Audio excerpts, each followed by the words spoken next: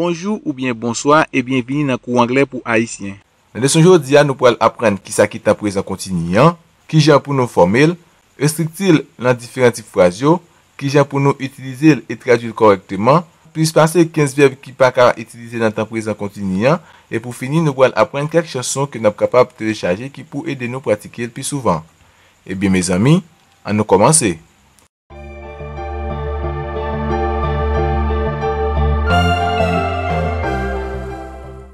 Qui ça qui est en présent continu? Dans présent continu, the present continuous en anglais, vous connaissez le tout de present progressive. C'est un temps verbal qui est utilisé pour faire connaître une action à fait kounye à même, soit dans le moment discours à fait là, ou bien kounye dans un sens qui pilage. Dans le kreyòl haïtien, pour nous former, nous connaissons utiliser mache app là, plusieurs principales là. Exemple, map mache, wap swiv mwen, lap rele et la trier. Tan Prezan continu capable d'utiliser tout pour faire connaître une action pour le faire dans un futur proche. En nous kounye qui vient pour nous former. Formation Tan Prezan continu. Pour nous former Tan Prezan Pwogresif là ou bien Tan Prezan continu, n'a conjugué verbe to be dans Tan Prezan simple qui c'est am, is, are et puis n'a ajouté participe présent verbe principal là. Participe présent verbe là c'est forme base plus ing. Exemple, participe présent verbe to go c'est going. To do c'est doing. To play, c'est playing et la trier. Donc, formule à by, am, is, are, plus, base verbe là, plus ing. Exemple, I am eating. I am learning. I am doing. He, she, it is eating. He, she, it is learning. He, she, it is doing. You, we, they are eating. You, we, they are learning. You, we, they are doing. En nous est-il dans différents types de phrases. Premièrement, affirmative sentences. Affirmative sentences, phrase affirmative. Pour nous faire une phrase affirmative dans le présent continu, nous avons appliqué formule ça. Sujet plus am ou bien is ou bien are plus base verbe principal là plus ing plus l'autre élément. Exemple, you are using the internet. You are using the internet. Ou utiliser internet là. You are studying English grammar. You are studying English grammar. N'a étudié grammaire anglais. I am talking with you. I am talking with you. M'a parlé avec vous. They are learning. They are learning. You apprendre. He's eating fish. He's eating fish. La manger poisson. Deuxièmement, negative sentences. Phrase négative. Pour nous faire une phrase négative dans le présent continu, nous avons appliqué formule ça. Sujet plus am ou bien is ou bien are plus not plus base verbe principal là plus ing plus l'autre élément. Exemple, you are not watching TV. You are not watching TV. Ou pas regarder télévision. I am not writing. I am not writing. M'pap écrit. She is not using it. She is not using it. Li pap utiliser. It's not raining. It's not raining. Li pap fait la pluie. We are not texting. We are not texting. Ne pap text. Troisièmement, interrogative sentences. Phrase interrogative. Pour nous faire une phrase interrogative dans le temps présent progressif là, nous avons appliqué formule ça. Am ou bien is ou bien are plus sujet plus base verbe principal là plus ing plus l'autre élément. Exemple, are you watching TV? Are you watching TV? Ou regarde télé?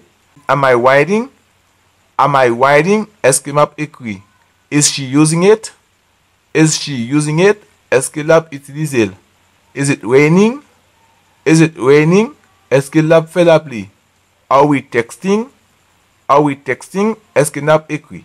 Ok, mais espérez nous maîtriser l'explication ça yo. En nous kounye qui vient pour nous utiliser et traduire temps présent continu anglais. N'a utiliser temps présent continu avec verbe normal yo pour faire connaître yon bagay a fait kounye même. Dans moment n'a parlé ya. Pour nous traduire aspect ça en kreyòl haïtien, n'a utilisé app. Exemple, I am teaching you now. Map enseye ou kounye ya. You are learning English now. You are learning English now. Wap apprendre anglais kounye ya. Are you sleeping? Are you sleeping? Wap dormi? What are you doing now? What are you doing now? Ki sa wap fe la? I am sitting. I am sitting. Map chita. Is he cooking or eating? Is he cooking or eating? La fe manger ou bien la manger? They are playing cards. They are playing cards. Yo ap jwe kat. Li ka itilize tout pou fe konnen yon bagay pa fet kounye ya. Egzanp, I am not sitting. I am not sitting. Mpap chita. You are not standing. You are not standing. Ou pap kampe. Why aren't they watching the game? Why aren't they watching the game? Pou ki sa yo pap gade jouet la? They are not watching television. They are not watching television. Yo pap gade televizyon. Deuxièmement, tan prezan progresif la itilize pou fè konnen nou nan prosesis pou fè yon aksyon ki pi long ki nan progrès. Cependant, li probab pou nou pa ap fèl nan moman ap pale ya. Egzanp, I am starting to become a translator. I am starting to become a translator. Map etidye pou mvin yon tradikter. You are not learning Spanish. You are not learning Spanish. Ou pap etidye Espanyol. She is currently looking for a job. She is currently looking for a job. Actuellement la, la chache yon travay. Are you working much these days? Are you working much these days? Wap travay anpil nan jou sayo. I am teaching English and German online. I am teaching English and German online. Map enseye anglais ak allemand en ligne. Troisièmement, parfois, tan prezan kontinyan kon itilize pou fè konnen yon bagay pral ou bien pa pral fèt nan yon fiti proche. Nesan sa, ekivalant ka pral ou bien ap. Egzanp, I am meeting some friends after the party. I am meeting some friends after the party. Map renkontre kek zami apre fèt la. We are not going to the club tonight. We are not going to the club tonight. Nou pa pral nan klub la aswaya. Are you visiting your mother tomorrow? Are you visiting your mother tomorrow? Wap visite maman demain? Aren't you coming with me tonight? Aren't you coming with me tonight? Ou pa vina vem aswaya? Are you working next week? Are you working next week? Wap travay semen ki ap vini an? He isn't coming to class tomorrow. He isn't coming to class tomorrow. Li pa vin nan kou demain. Tan prezan kontinyan avek mot tan kou always or constantly fè konnen yon bagay ki iritan ou bien chokan pase souvan.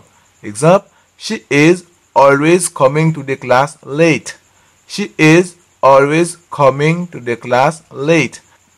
Li toujou vin nan kouwa an retar. I don't like her because she is always complaining. I don't like her because she is always complaining. Mparemel paske el toujou ap plenye. He is constantly calling. I wish he would stop. He is constantly calling. I wish he would stop. La prele san rete. M'espéril pral kampe.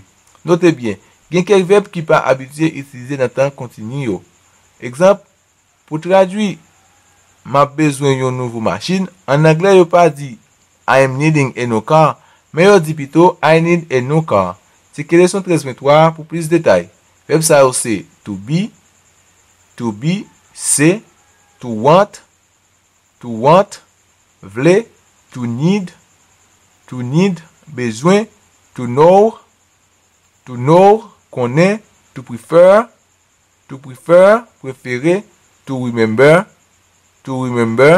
sonje, to understand, kompran, to care, pran soin, to see, ouais, to hear, tende, to smell, senti, to believe,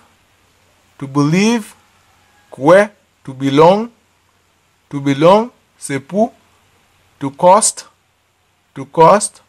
coûter, to seem, paraître, sembler, to exist, exister, to own, posséder, to like,